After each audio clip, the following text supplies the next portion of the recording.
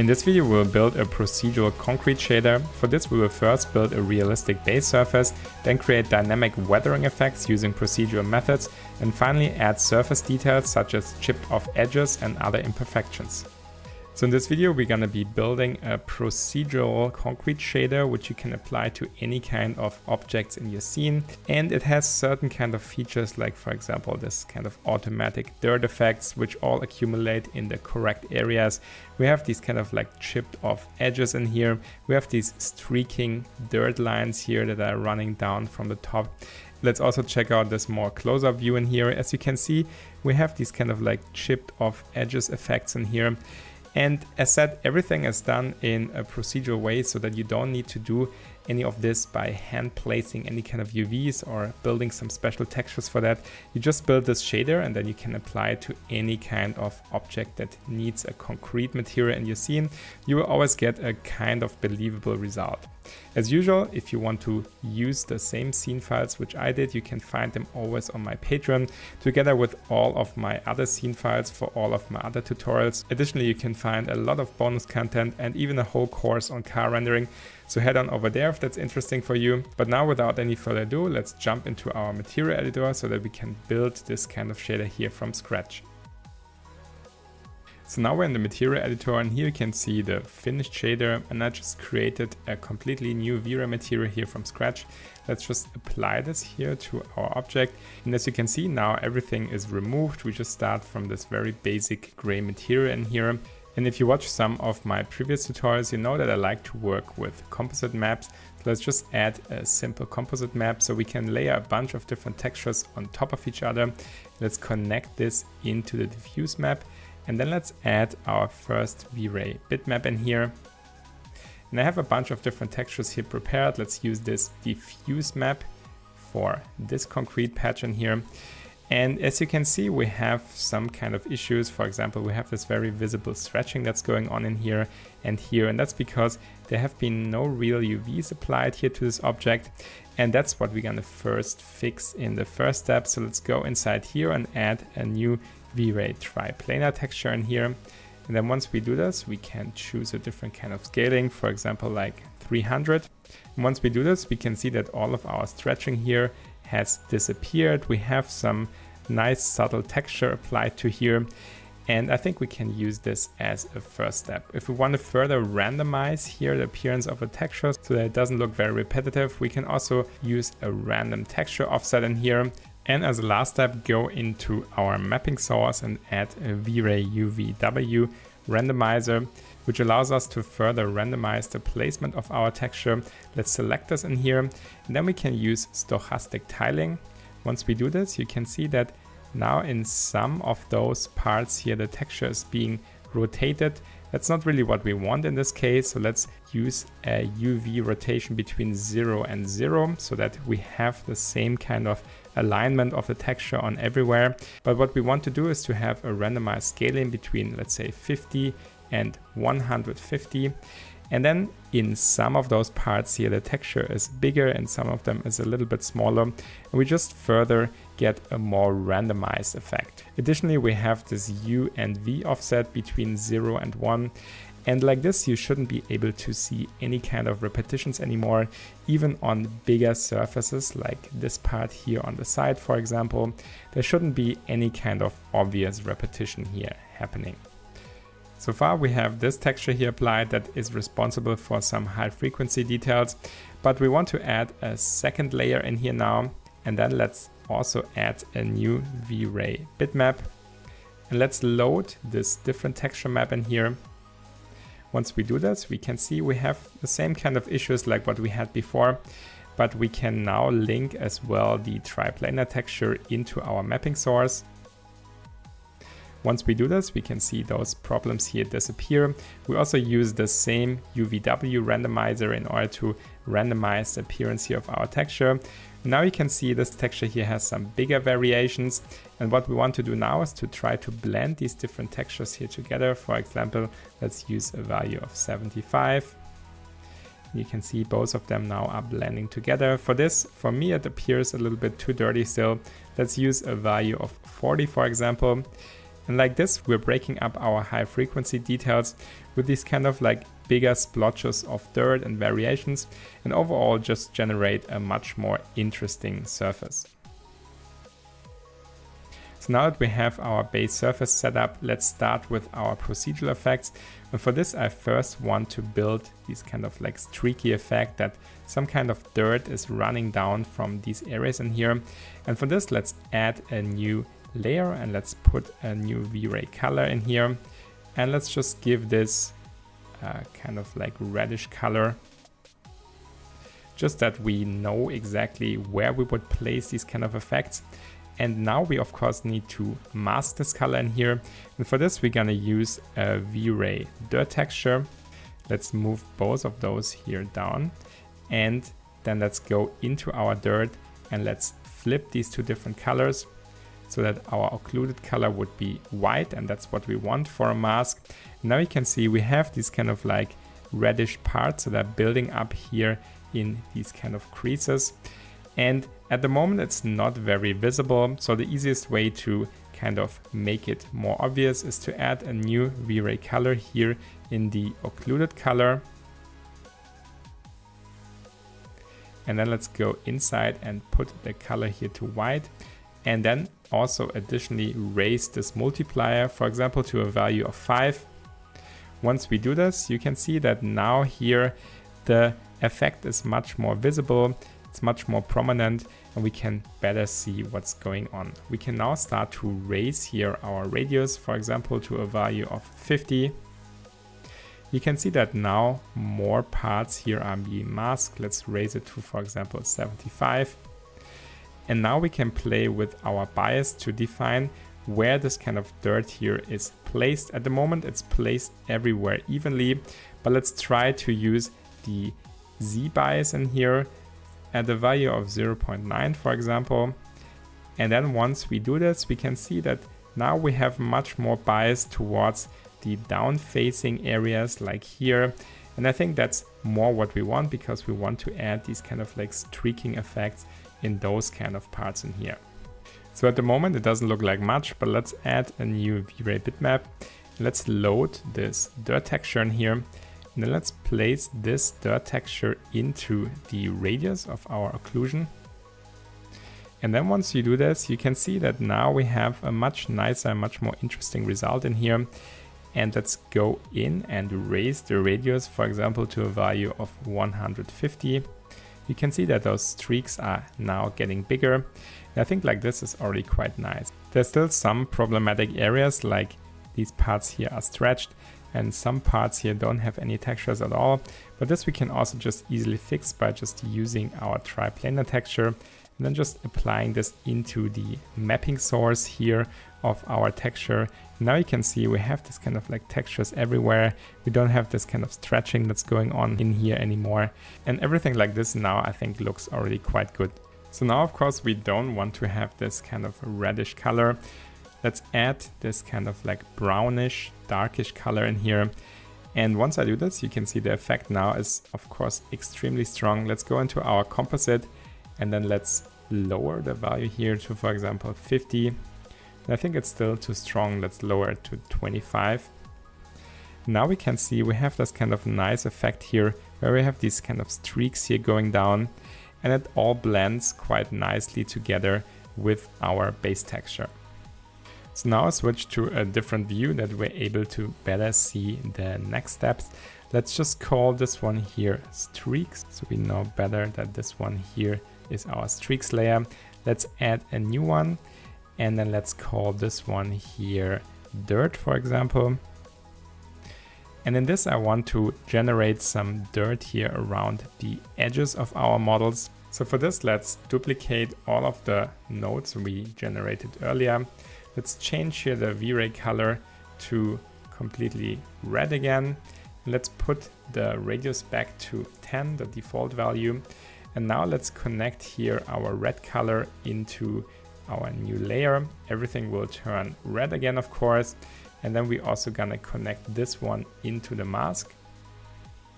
Now we have very similar starting position like what we had before, but we're gonna change something. We're gonna go inside and switch this mode from ambient occlusion to inner occlusion. Now once we do this, you can see that now we have these edges here masked out. At the moment the texture is not really what I want, so let's use a different texture. Let's use, for example, this texture in here, so we don't have this kind of streaky effects. And let's also go in and remove this bias again, so that everything here is basically placed evenly across the surface. And now you can see we have this kind of interesting dirt effect that's happening here on the edges. And now we just need to switch here to a different color, for example, black, and go into our composite and then blend this, for example, a value of 50. It is definitely still too strong. Let's use a value of 20, have it a little bit more subtle. But you can see that now we have this kind of like dirt, which is blending here together on the edges. And it just makes the whole thing look a lot more realistic and believable compared to before. So now I cleaned up the layer graph a little bit so that we have a bit more space to work with. So here we have our base texture, here we have our streaks, and here we have our additional dirt. And now I want to add an extra layer here to pronounce these edges a little bit, to make them a little bit brighter. For this, let's add a new layer in here. So for this, again, let's duplicate those nodes in here, move them down, and then use here again a red color so that we can clearly see what we're doing.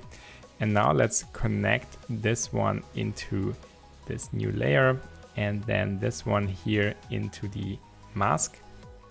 Now we have the same starting point like what we had here for our dirt, but we want to do some changes. Let's use a higher multiplier because I want even more contrast. And then let's choose a different radius. Let's choose a radius of 4, for example. So we just have smaller selection here on the edges. And because I want to have even more contrast, let's use a distribution of -5. You can see that we have some very, very strong contrast now that's happening here on the edges. And some edges I don't really want to select, for example, this one in here. And this I can easily do by enabling this consider same object only option. So once I do this, then basically every object is treated individually and we don't have edges that are selected between different objects, if that makes sense. So now we can play here with our radius, make it even smaller. But I think I will leave it at 4 for now. And then let's choose here a different mode. Let's use a temperature mode, and let's use, for example, 5500 as a temperature to have slightly warmish color.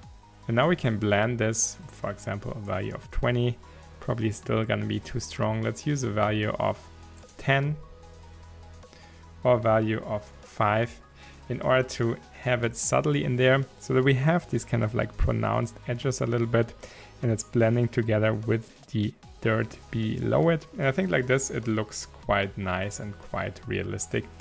And yeah, I think like this, we're done for our base surface. And now the only thing we have to do is to add some reflection here to our material. And then most importantly, to add some kind of nice bump mapping effects, because at the moment here, our object is completely flat. You can see the normals, they don't have any interesting bump details and so on. And again, as said, the reflection and specular is also completely black for this material. So that's what we're gonna change now in the next step. So let's first add some reflection, and for this let's increase here our reflection color to white.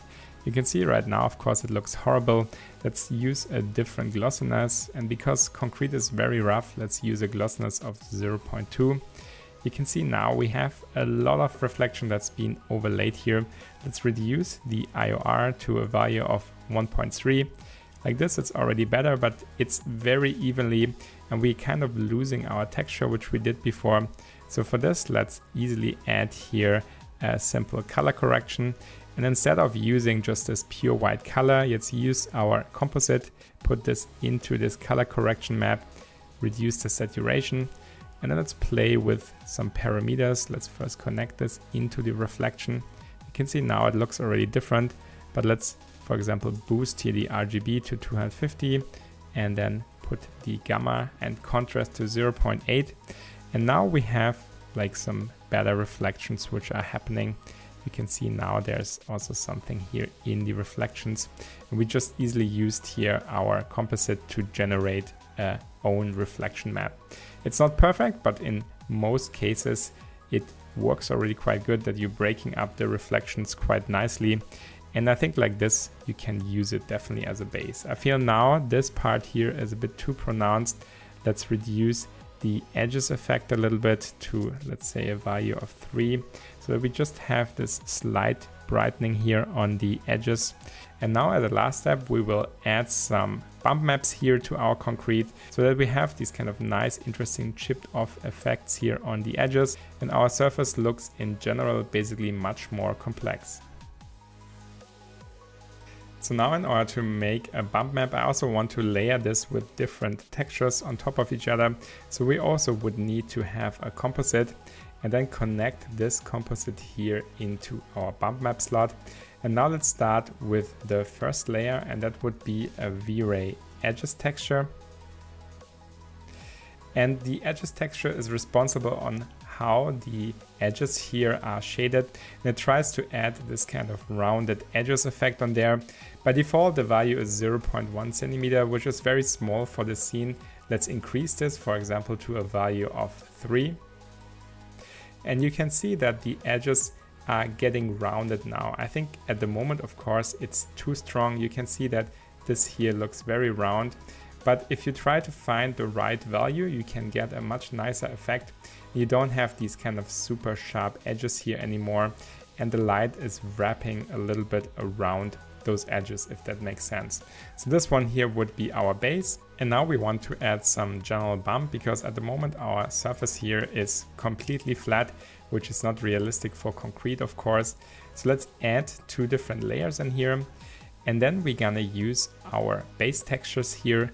Let's move them down, or duplicate them rather. And let's switch the textures. For example, in this one here, we're gonna use the bump map here for our concrete 1. And in this one here, we're gonna be using the bump map for the concrete 2. And then let's put both of them in here. So this one would be our first layer. That's the base layer. You can see now we have already some nice bump effects here happening. So I think this looks already quite nice. And then let's add this one here on top as a second layer. And let's play with the intensity. You can see this one has a different effect. We have these kind of holes in here. And we can, for example, blend this together with the intensity of 50 with the previous layer. And now we have like both of those effects here blending together. So that's it for the overall surface. And now we get to the most interesting or nice effect, in my opinion, which is the kind of chipped edges here. And for this, we will add a third layer. And then let's duplicate another texture in here. And let's choose, for example, this bump map. Let's apply this here on top of everything, so you can see how this bump map here looks like. And you can see you have this kind of like smaller frequency details in here. And now we only want to apply these kind of details here on our edges. And for this, we can use our mask that we generated earlier in order to place here this bright highlight on the edge. We're going to use this mask as well, also for this layer. So let's put this here into the mask. And now you can see that this effect here is only applied on the edges. It is way too strong, of course, so let's reduce this, for example, value of 50 or a value of 25. And I think now it's blending together nicely. You can see that now this edge here doesn't look like it's completely straight anymore. We have this kind of like nice broken up patches here. And the surface overall just looks way more interesting, way more complex. And overall it works very, very good in my opinion. So here you can see our finished shader, and let's break it down. We first built some kind of base surface, and then we added some procedural dirt effects in here. We brightened up some of the edges in here to make it look more weathered or more exposed to the elements, and then also added some kind of interesting bump details like those chipped off edges and overall some bump on the general surface here itself. So that concludes this tutorial. I hope you learned something from it. If you watch this tutorial until here, I'm quite sure you will find a lot of interesting stuff on my Patreon. You can also download all of my scene files and the whole course on car rendering and a lot of bonus content over there. So head on over there if that's interesting for you.